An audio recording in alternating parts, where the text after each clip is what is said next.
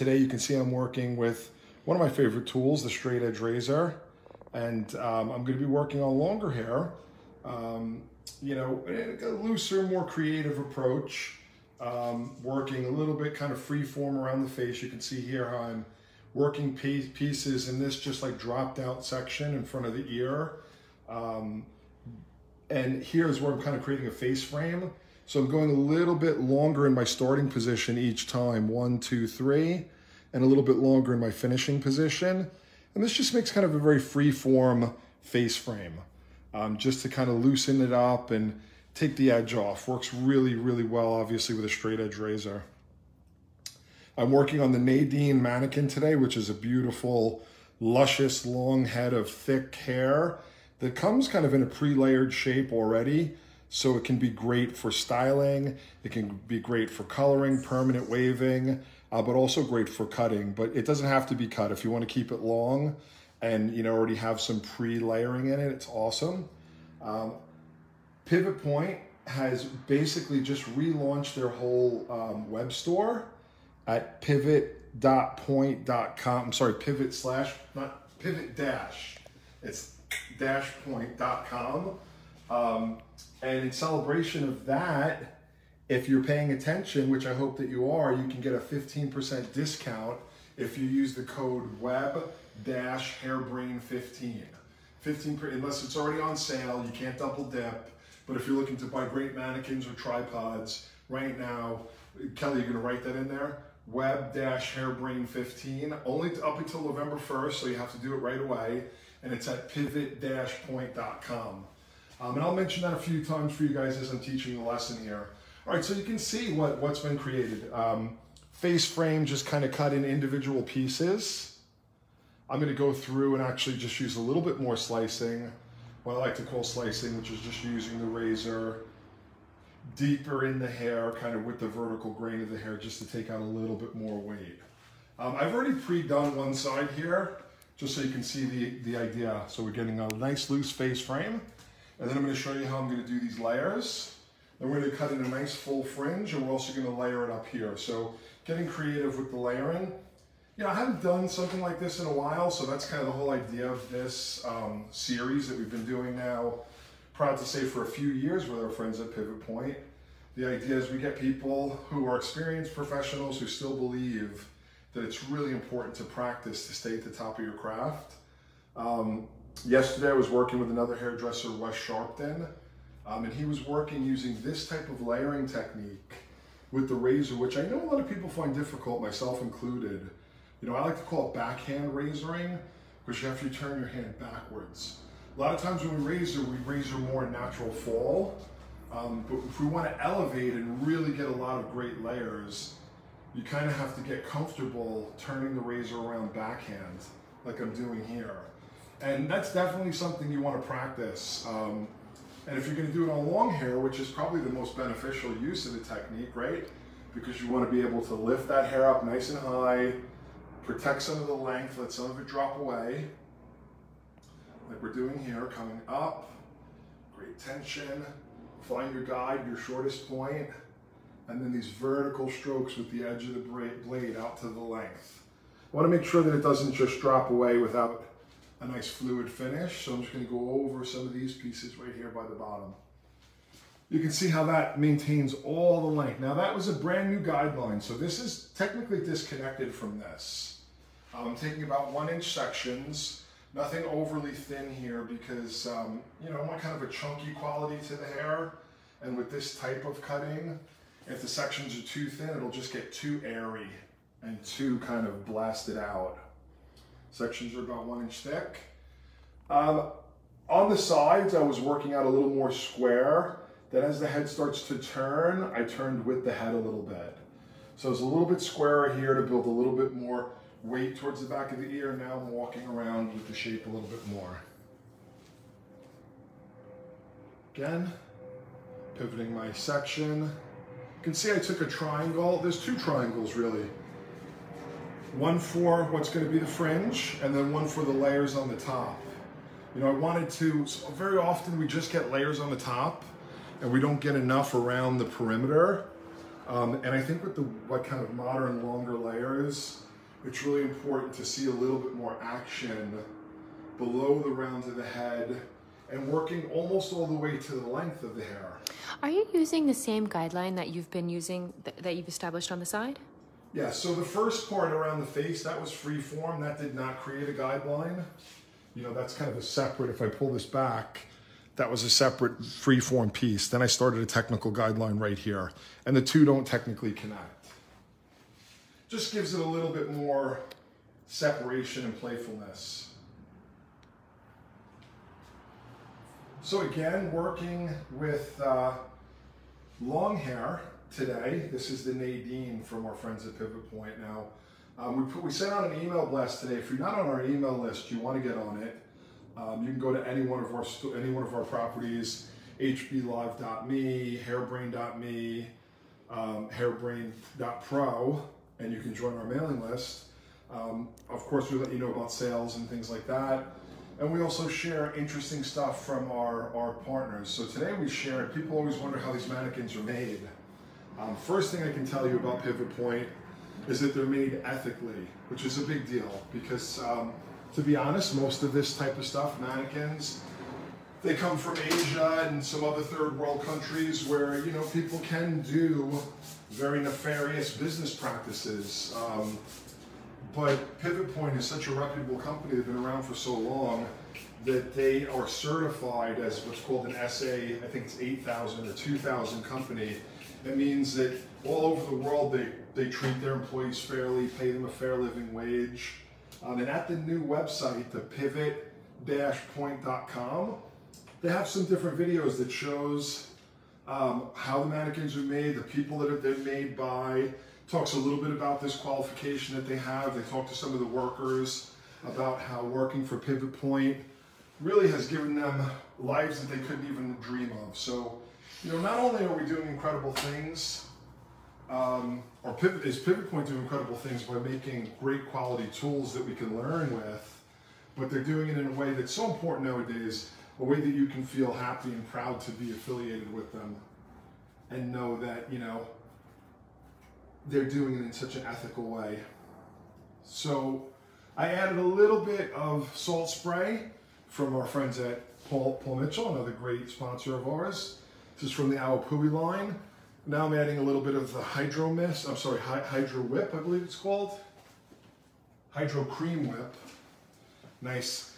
I like to add the product as I go with stuff like this because I want to see it start to develop as it dries.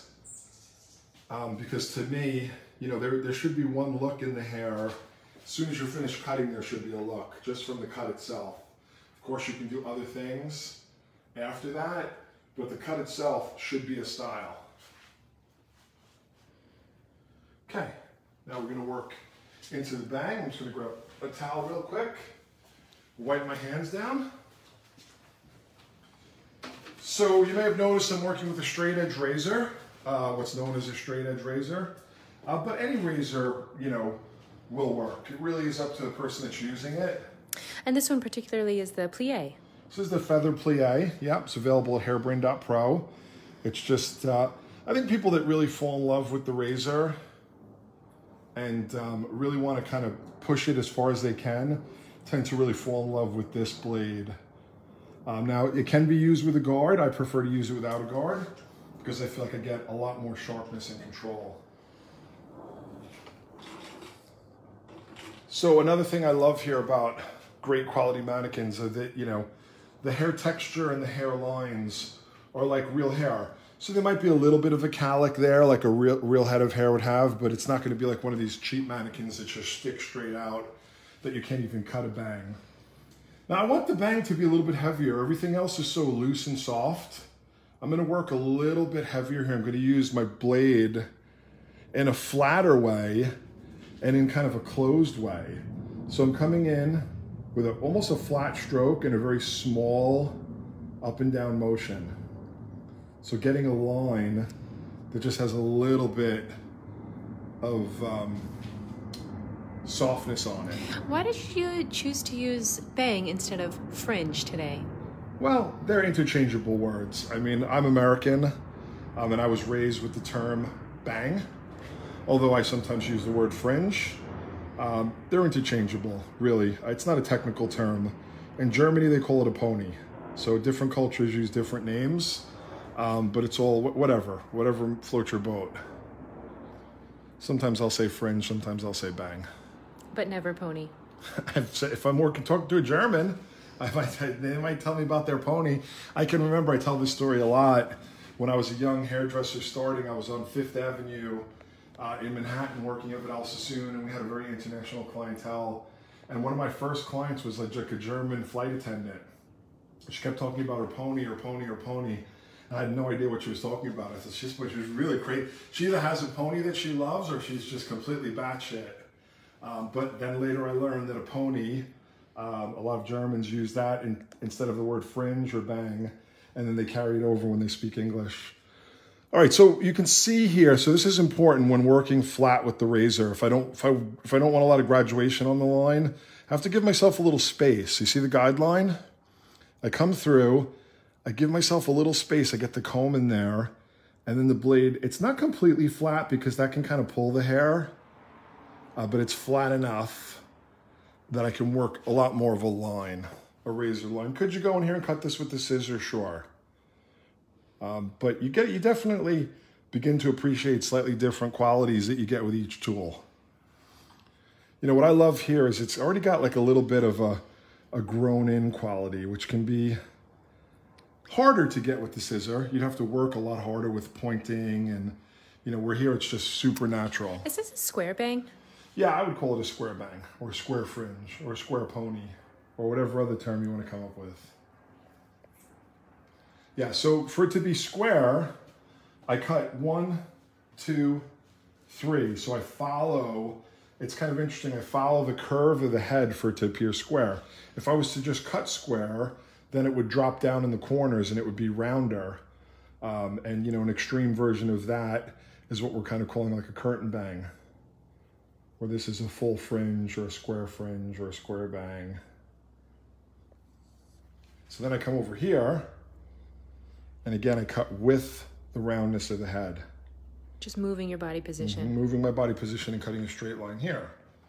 You know, so the idea being that it doesn't dip down a lot into the corner. If I wanted it to dip down in the corner, I would stand in front of it and pull it forward, either a little or a lot. Same here. Now, I'm not going to do much weight removal or any weight removal on the bang. No slicing or tipping or pointing, because I want there to be a little bit of contrast between the rest of the shape and the bang or the fringe here. Again, seeing how that's drying, getting it to mix and mingle, looking at how the layers are, always kind of just picking them up. I mean, look at this beautiful texture on the Nadine. Now this hair has already been, this was used, Nadine was used already for a full head highlight lesson. So she's got a beautiful classic foil highlight in there. And then I'm repurposing her for this cut. But you can see, you know, there's such a beautiful density in the hair, such a wonderful texture. You know, that's the thing. I've taught so many classes, literally, you know, I've been to 1,000 salons in the past 30 years. And every once in a while you get, you know, I always have said, you know, get a pivot point, get the Josephine, get the Viola, get the Nadine. But sometimes, you know, inevitably people decide to get something cheaper. And I have to be honest, the learning experience is never the same. If you don't have the right head of hair, the right texture, the right quality. You're just fighting with it. Yeah, and it just kind of spoils the whole class. And I'm like, okay, so you saved, you know, $30, $40, $50, even $100, right? Because some of these good mannequins, they can be $150. But if you have an educator come in and you're working, now you should be able to get a lot out of it. This had a full highlight on it. Now it's going to have one cut. I'll probably be able to get 5 or 6 haircuts out of this. Or you could keep it and use it for styling forever. I do want to remind you, I said I'd mentioned it a few times, head to pivot-point.com. That's Pivot Point's newly refreshed online store website that has everything about them. There's great videos there on the brand in general, education-based and also kind of culture-based, and also about how they manufacture these incredible mannequins. So I definitely encourage you to check that out. But you also, if you want to get yourself some tripods like this one, universal tripod, it's another thing people cheap out on. Sometimes I went to a class once and everyone had like 12-inch tall tripods that they bought on Amazon. They thought, oh, what a great deal. And then they actually got it and they were like, okay, now I know why it's such a great deal. Indestructible, made from quality metals, quality hard plastics, makes all the difference. All right, so I'm going into this triangle on the top. I'm over directing towards the center. I'm starting from a shorter point in the front with that backhand razoring in a very open, deep stroke and working out to a longer point in the back. I want to make sure the shorter point in the front doesn't fall longer than the bang at this point, because then, you know, it'll just be a little too disconnected. Not what I'm going for. It falls longer in the back, so I'll probably have to do some refining in the back. Yeah, the code for the discount there is web-hairbrain15. Web-hairbrain15. So if you head over to the pivot-point.com store, you can stock up on some great stuff right now. That's only until November 1st. Okay, looking good. So you can see what I mean, the layers fall over, but they don't fall longer than anything around the face. But I do have to kind of take the hair that falls over the back here, right? Because this was the longest point. And to be quite honest, you can almost have like a little bit of a tail here with this particular shape. I'm gonna check it through one more time. Just making sure that we've got a nice fluidity, so I feel like there's even a few longer pieces there. And I'll check it here. And then we're gonna work on making it mingle much more with the underneath layers. Good. Now, what I want to do is come through and bring this hair out basically like perpendicular to the floor, like so. And what you're going to do is you're going to see like what we would call concave, short to long. And I'm going to go into it and use slicing. And then the most important place to use slicing is where the layering from the top meets the layering from the bottom. It's literally right there, if you remember where the triangle was. In here, I want to go in a little bit deeper. I want to really work my way through even a little bit more.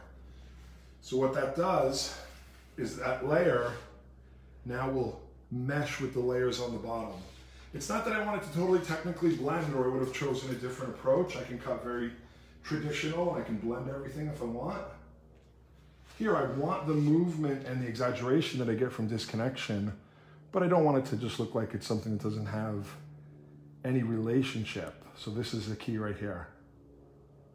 When you have something overhanging something else, when you have hair overhanging other hair, look at that. So I did this side, but not this side. And look at the difference. Now we'll just do the same on this side.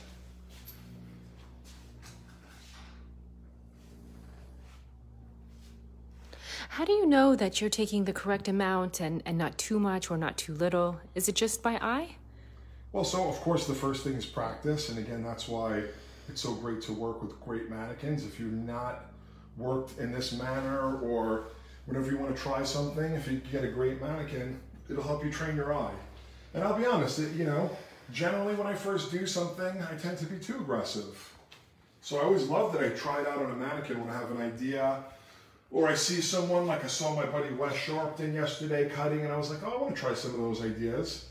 I'm so glad that I can kind of jump onto a mannequin, and a quality mannequin, and practice. So, you know, first things first is always practice, professionals who practice. All the hairdressers that I know that are the best at what they do are constantly practicing. If you look in their bedroom, in their garage, in their studio, they've got dozens and dozens of mannequins that they're just kind of trying ideas out on. You know, that was the whole idea behind this series that we started a few years ago. And we've had some great, incredible hairdressers, you name them, we had them, and they all said, yeah, I practice and I use Pivot Point. That's one thing that pretty much every great educator has in common. So working a little bit more of the Awapui products into the hair, the salt spray, and a little bit of the hydro cream. I think this is looking great. I'm going to put a little bit of heat on it with the dryer just so you can see how the shape works out. I think you can see it's a beautiful lean shape. I'd say one of the things you really need to practice on with this kind of cutting is to be able to get your balance on. You know, so I kind of really thought it through before I even started. Where I was going to stand, I really visualized where my shortest pieces were going to fall. This can be very easy when you work freeform like this to lose your balance. So using my YS Clark sock, my ion sock, ionic diffuser, using downward heat, and really not disturbing the hair, just pinching, making sure the air is getting through the hair and beginning to dry. Keeping that airflow going down, not forcing the hair. And this will really tell me what my haircut, how well it's worked. I won't be able to disguise anything.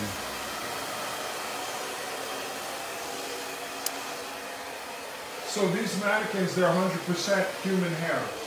So they can actually really stand up to styling, whether it be diffusing or using hot tools. That's important as well to know. Sometimes we'll buy a mannequin and you won't know that there's a lot of synthetic hair or nylon, and it won't respond or it'll actually melt, and then you're really in trouble. So very important, you know, Pivot Point does have a few mannequins that have different types of hair, and it tells you where it comes from. They have some that have like some animal hair on them, but for the majority, especially the ones that I really use and recommend, they're 100% human hair. Esma's on here and she's saying she's loving it. She's loving your haircut. Who's that? Esma. Oh, right on. Thanks for joining us. Really a simple haircut, and you know, great news, this will be saved here, and you guys can watch it at any time. Pick it apart, think, you know, what if I try this, what if I try that? And you know, if you go back through, you'll see that many of our lessons feature Pivot Point mannequins. So, you know, you can make a game plan right now, and we always mention what mannequin it is. You can go ahead and order that mannequin. Go to pivot-point.com, order that mannequin, use the web-hairbrain15 code, save 15%. And if you were to buy 2 or 3 mannequins this week, you know, for the next 8 months, because you can get 5 or 6 lessons out of the mannequin if you plan it out. You know, be great for your next, you know, especially with the new year coming, you're gonna have some downtime.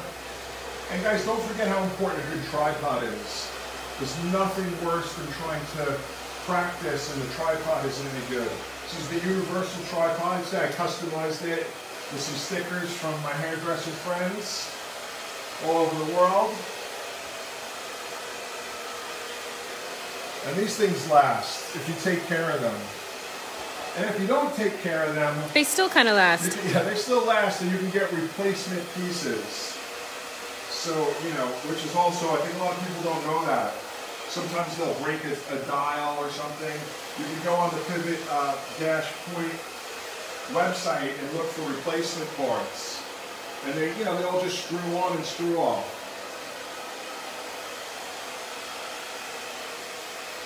So you can see this full head of highlights that was done, very classic. The haircut's not super classic, but the color is. Sometimes that's a good way to mix and match things. This was done by Kat Burke, Catherine Burkert. She's done quite a great series called Intensive Coloring, which is at our hblive.me online academy. If you love these little kind of pick-up Facebook Lives, and you have never checked out our online academy, go to hblive.me so you can see what it's like when we have multiple cameras and a great studio, and there's editing. You know, we take this to that next level.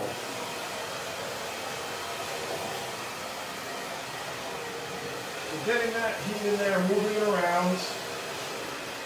You know, at this point, I'd really be looking in the mirror and really just kind of thinking about what, if anything, else needs to be done. you know, with the cutting, with the styling. Am I going to pull out a hot tool, curl wand? Is there anything else that needs to be cut into?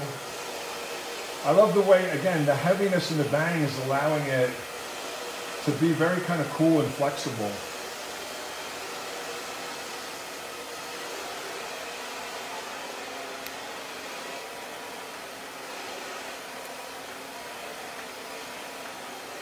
All right, I think I've got that where I want it. I'll take just a tiny little bit more of this cream for moisture. This is the Awapui Hydro Cream, and we'll just kind of work that into the ends.